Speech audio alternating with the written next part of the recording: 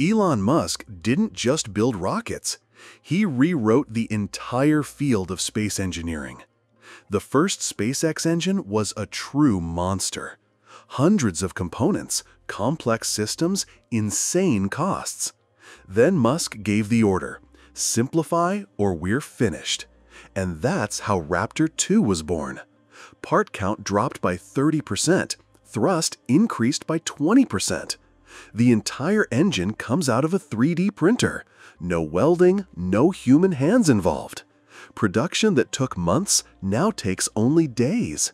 And the cost? It fell below $1 million. But the real insanity isn't that. These engines aren't for going to Mars. They're for launching regular missions to Mars. Solar satellites, lunar bases, asteroid mining.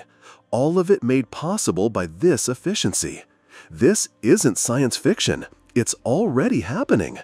Everything changed with one engine. To see the full story, click the title below.